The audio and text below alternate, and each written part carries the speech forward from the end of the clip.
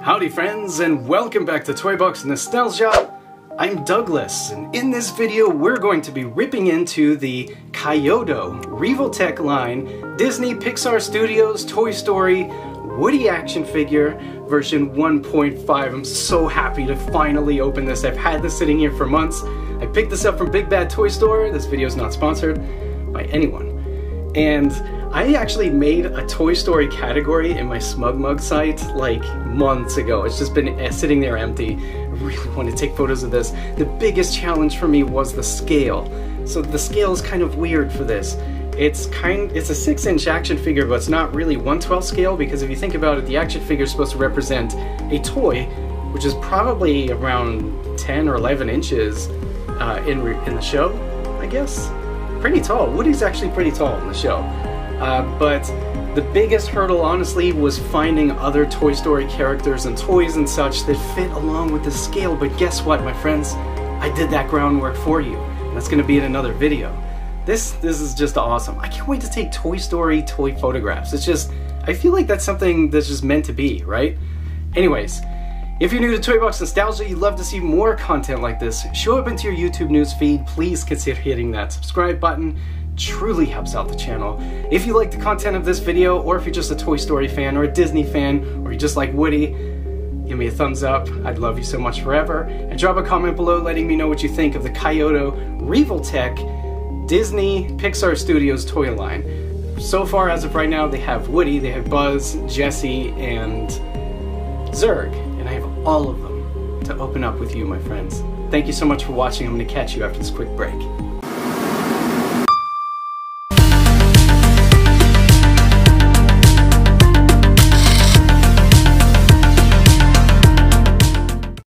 Here it is, my friends. Let's go ahead and take a look at the packaging before ripping this to shreds.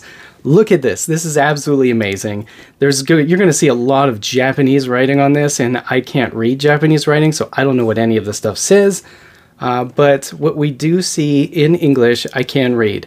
First of all, the front of the box has a massive window showing off 5 full facial expressions. That's fantastic. We see one of them is attached to the action figure. We have Woody's microphone from Toy Story 1. We have his hat. We have an alien, a space alien. If we look down inside there, we could see Lenny. Lenny's in there too. And there might be other stuff in there. I'm totally not sure. So this says it's version 1.5. There have been a lot of re-releases of this. I really wish that Kaiyodo would re-release their Ninja Turtles from the Revoltech line, because I thought those looked absolutely awesome. They were like the 2012 style Ninja Turtles, and those are really expensive. I'm pretty sure if you want all 4 of those Ninja Turtles that are like plastic action figures, it's like $1,000 on eBay. So that doesn't really make any sense. But anyways, flipping over to the side, we see it says Revoltech, and it says Woody, and then so there's some Japanese writing. Version 1.5, Disney Pixar, Toy Story. Flipping over to the back, we could see loads of poses. They took a lot of great photos of this. Whoever sculpted this did a fantastic job. Like, look at that. How does that know? This is so movie accurate except the size. Well, plus in the movie, he actually had fabric. This is all plastic. Include little green men. So I'm pretty sure it's green man. I think we only get one. But that's okay. Look, as we can see here, this is his microphone. Looks absolutely awesome. And we get a hand from Buzz, maybe? We can see Buzz holding Lenny, and then we see different facial expressions. One of the coolest things about this action figure, I'm not sure if you know this or not, but the eyes, you can move the individual eyeballs in this action figure. The face comes off, and then there are 2 little pins coming off the eyeballs sitting in sockets, and you can literally use a tool that comes with this, or your fingers, and just kind of move the actual irises seemingly around anywhere you want to. And for a toy photographer, that is a dream come true. I can't express that enough. I'm super excited to get this open. So down here we have option parts on the right hand side. We do see everything that comes with this in one shot here. We have the alien, we have Lenny, we have the tool to move the eyes around, the hat, the microphone, some extra hands, and a Buzz Lightyear hand. Super cool. Flipping over to the bottom, we can see there's a hologram here, so we know it's real. Typically stuff that comes from Big Bad Toy Store, I just assume it's just going to be real. I don't know why I have so much trust in them. It's weird. We have an actual serial number stamped into the box right here. Here's the barcode in case you need it. Yeah, so that's about it. This is the top of the box here. We see another really nice toy photography shot right here of the action figure. Look how good it looks. It just looks absolutely awesome. Let's go ahead and tear this open. I don't see any tape on here, so that's kind of nice. I'm just gonna go ahead and slide the stuff out. Whoop. There's nothing else in here. As you see here, it's just a big, really nice package. But let's first take a look at this nice backdrop of Andy's bedroom. Oh, it looks so cool. Oh, I love that. So awesome. I had one of these mats when I was a kid. Not this exact same one, but I had mats like this that my mom made for me that I could use Matchbox cars on. And this looks awesome. This looks like a castle. Oh, so nice. Okay, so the action figure we have... Yep, we have plastic over plastic, and you can see everything that comes in the package, nice and neat, and there is Buzz's extra hand. So let's go ahead and get this open. Okay, so I pulled the plastic off the top, and I apologize, stuff kind of flew all over the place. Yeah, it's probably supposed to go over here. This is probably what it's supposed to look like, and the action figure is in fact inside of the bubble here with some twisty ties. So let's go ahead and take everything out. Okay, so everything is out so far except the action figure. I'm gonna go ahead and rip that open now. Okay, so here is the action figure. Look how nice this is, right? Got some plastic here. Looks like we have some more plastic we need to take off. Does he come apart here to get that plastic out? Yep, he definitely does. So I'm just gonna pull this off here and then pull this plastic out. All right, look at that. So the plastic is now off the waist. Wow, these joints are really tight on this action figure. There's more plastic here. I'm gonna have to remove the head. Okay, so the amount of detail on this makes no sense to me. Just look at, let's start with the face. Look at the face right here. That's crazy, right? The only thing it's missing, I think, is like the highlighted swirl here in the hair. But darn, that just looks so good for an action figure. The proportions, I think, look great. Like this, I think the proportions are awesome. The handkerchief, as I showed you before, that's crazy to me. It doesn't even make any sense. The paint, like the wash that they put inside of the shirt here, these are individual grooves. That's just with like a wash over it to get that orange paint in there, or somebody just painted every single line. We have the vest. Looks absolutely awesome. The buttons, and then the sheriff badge right here. You might want to be careful here with the arm and the badge, because he might actually break a piece off there. I'm going to have to be careful with that, but take a look at the belt buckle. This doesn't even make any sense. How did they make this level of detail? Look at that right there. That's fantastic, right? His belt is like a soft rubber, and the whole thing is pretty much a flat finish except the boots. The boots are kind of glossy, as you see there. This articulation is going to be crazy because everything is on a ball joint. Oh, this is so great. Let's flip him over to the back. You can see he's got his pull string right there. Very awesome. You can see the belt continuing back here. He's even got pockets on his pants, and he's got spurs on his cowboy boots. Look at, there's even cacti on there. Cactus? On his cuff, he's got a button right there. You can see that. And the buttons on the shirt just look awesome. All right, so let's check out articulation. Let's take a look at the head first. So first of all, he could look up pretty far. He could look down pretty good. He's got tilt, a little bit of tilt there, not much. And then, you know, he could swivel because obviously this is on a peg.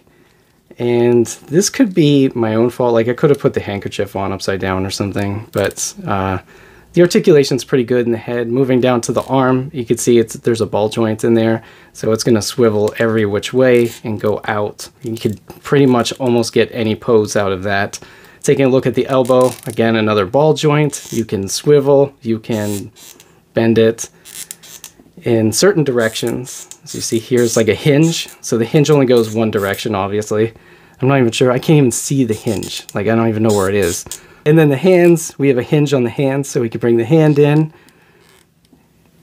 And, oh, you kind of see the hinge is kind of like the ball itself is split. Yeah, see that? That's probably the hinge there.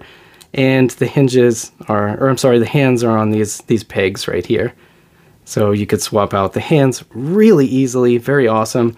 Going down to the waist, he does not have like a torso cut, but he can bend a lot at the waist. He could like do a lot of different crazy poses. And then moving down to the pelvis area, we could see those ball joints there. I'm guessing they're the Kaiyodo or the Revoltech ball joints that are pretty much throughout the entire action figure, so you can get some really good wide range of movement from most of these joints. And then take a look at the knee. We can swivel at the knee, the same exact joint everywhere. We don't swivel at the boot cut, but at the foot, thankfully, we've got like a rocker almost, just because of the ball joint. That's just absolutely awesome, and you can get loads. Look at this articulation in this foot. Oh, so crazy. So that's it. Everything's the same on the other half. The gun holster looks fantastic. The action figure looks absolutely fantastic. Let's take a look at the accessories. So let's start with his hat. That's awesome. The hat looks really good. The stitching is the same exact color as the hat itself, but there is this dark brown band around here. It's a flat finish. It's a rubbery material. Moving on, let's take a look at this space alien here. It does have articulation, my friends. Look at that. These aren't ball joints, unfortunately, but they still move. One of the coolest aspects of this is that you're never going to believe this. This is crazy. You can move all 3 individual eyeballs on this. We'll take a look at that here in just a sec. I want to take a look at the details. Like, take a look at that. That's straight up Toy Story. Like, this is so accurate. It doesn't even make any sense. Disney, Pixar. Look at that. Look at the little space emblem on it. It's crazy how good the paint application is and the amount of detail. It's crazy to me.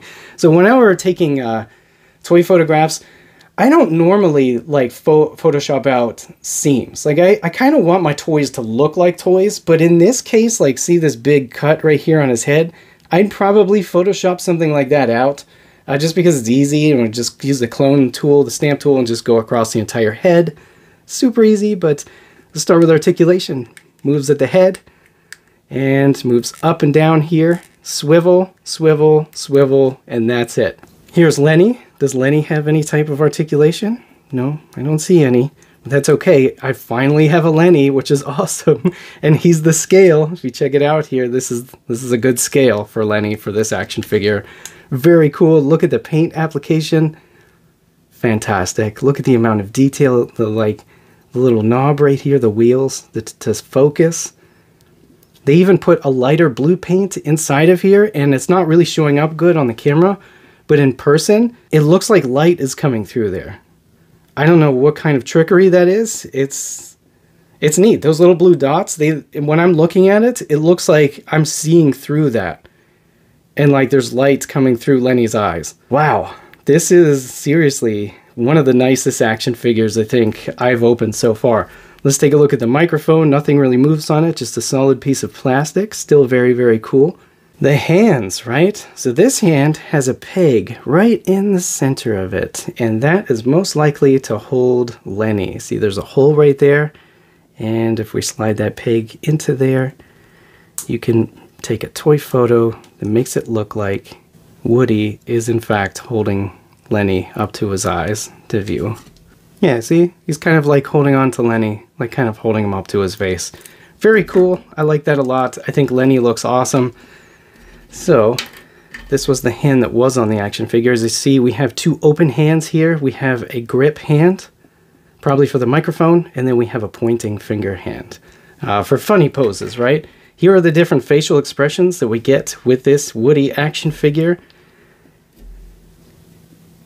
I'm not sure how well it's going to show up on camera, but the cheeks are, like the tops of the cheeks are painted like a peach color almost to give the toy some life. Looks absolutely fantastic. We have this creepy face.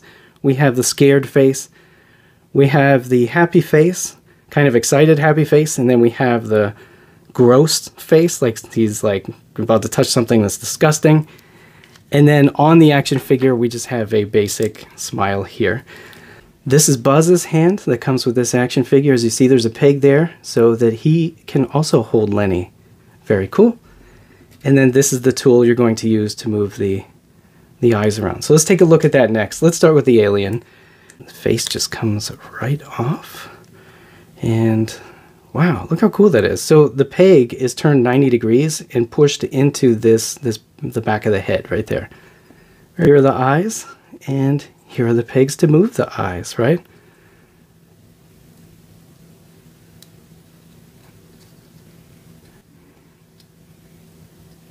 That's crazy.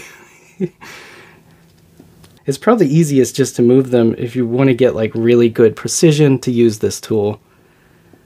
Because you can get inside here and you can like kind of go like this, or I'm guessing they made it so you can also put the peg inside of the circle, and yeah, you can move them. They're kind of tight. These eyes are kind of tight, but that's okay. Yeah, just so it's kind of straight. So we have all three eyes looking straight forwards. Very cool. I can imagine this, you know, just doing this right before taking a toy photograph or setting the toy photograph up, just to have, you know, eyes pointing in different directions, because that's kind of a big deal. Like, see this one right here? Let's take a look at Woody now. See his little eye pegs there? You can make goofy eyes, right?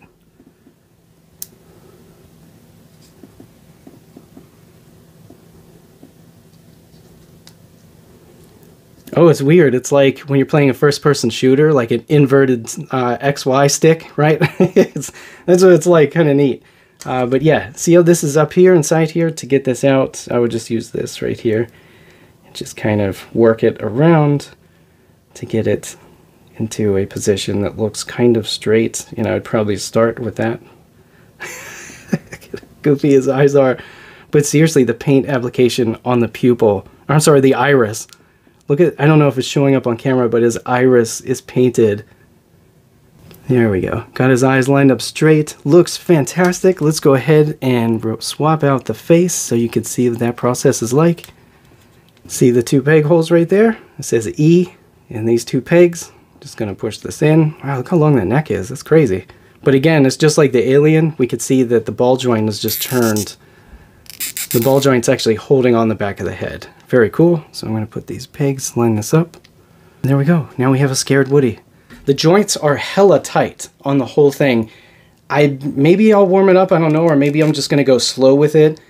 The one thing that honestly I'd watch out for is the little sheriff badge, because you could probably break it off if you moved his arm in a certain way, but it's just, this is crazy. This is absolutely beautiful, and I'm very happy with this action figure.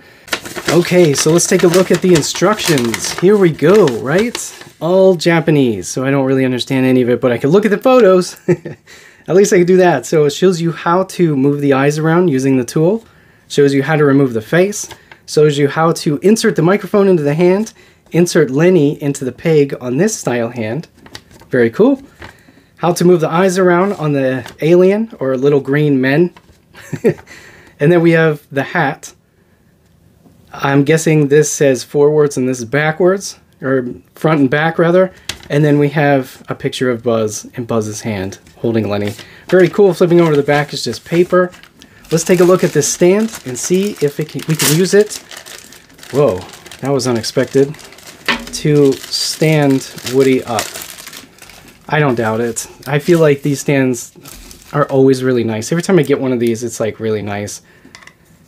I'm going to go ahead and just put it in the back here, and then we're going to put this on here. And then, yeah, so it's not springy at all, but it's very tight. It's using friction to close. So we could do something like this. And then we can pose him in the air. The cool thing about these being clear is that they're much easier to Photoshop out of a photograph, but this is how high in the air Woody is. Like, he can go this high, which I'd say is about 3 or 4 inches off the ground. Very cool. This is a very nice stand. Holy cow. Finally, the very last thing that I completely forgot to show you, which I just noticed now, was when we were taking a look at the details of the action figure, we forgot one very important aspect, and that is, take a look at that. That's awesome. This is beautiful. This is a piece of art. This is a moving, articulating piece of art that you can integrate into your artwork. So this is it, my friends. This was the Toy Box Nostalgia unboxing and review of the Kaiyodo Revoltech Disney Pixar Studios Toy Story Woody action figure version 1.5. I'd love to know what you think of this action figure, so please drop a comment below letting me know what you think. If you like the content of this video, please give me a thumbs up.